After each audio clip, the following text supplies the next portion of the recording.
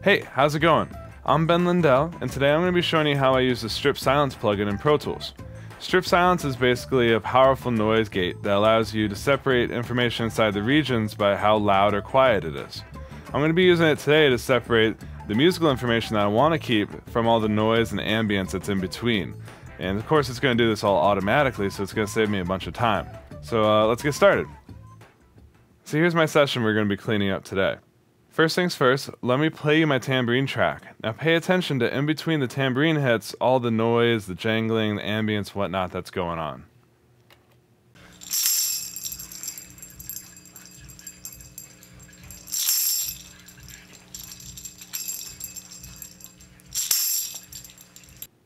Now depending on the genre of music, I may want to leave that jangling in. That's could be the vibe of the track. But since this is like a pop hip-hop kind of track, I really just need to be as clean as possible, so I'm going to need to edit out all this extraneous noise.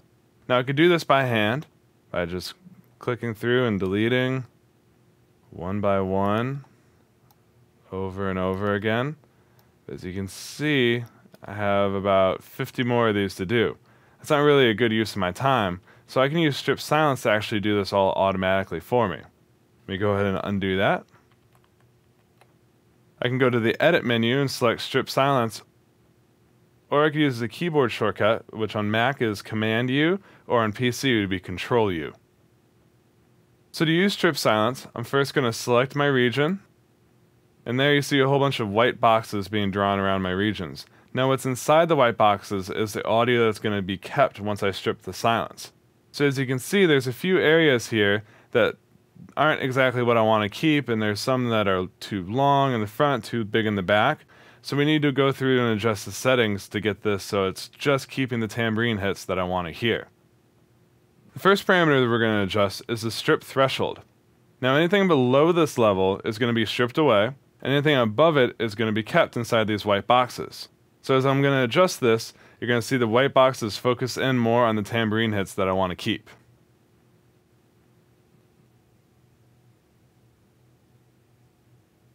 There we go.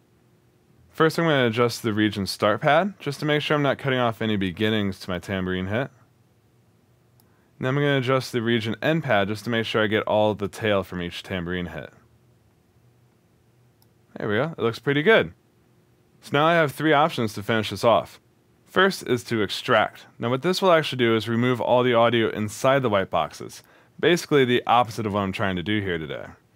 Second option is to separate. And what this is going to do is it's going to create regions in and around the white boxes, so I can go through and manually delete each region.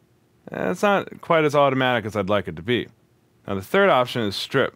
This is the one I use all the time. What this is going to do is it's just going to keep the audio inside the white boxes and strip away everything else.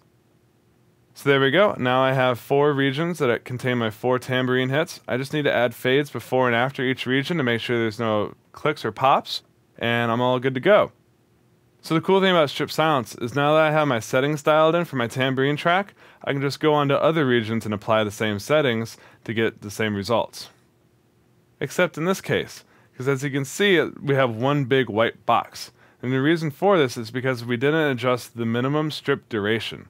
Right now it's set at 497 milliseconds, and what that's saying is that for something to be stripped away, it needs to be at least 497 milliseconds away from the other box. So what I'm going to do is just drag that down, and suddenly I have white boxes around each one of my tambourine hits just how I want it. So I'm going to press strip. So there we go. Now I have all the silence stripped out of my tambourine track, but as I mentioned before, you want to create fades before and after each region to make sure there's no clicks or pops. So a quick way to do that is to select all of your regions and hit Command F or Control F on a PC to bring up your fade window. And then I'm just going to set it for 10 milliseconds, and what this is going to do is it's going to put a fade in and a fade out on each region automatically for me. So there we go. Now let's listen to my track and hear the difference.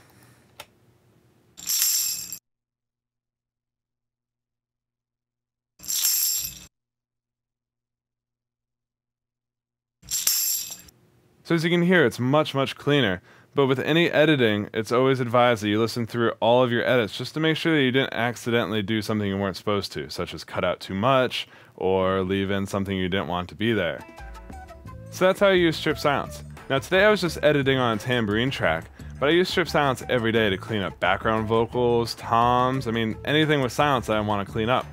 Now, a word of warning, sometimes the jangling and breathing and everything in between the hits is where the vibe of the track is. So, as always, be listening while you're editing to make sure you're not taking away from the music. Strip silence is a pretty powerful tool and it can easily be abused. So, until next time.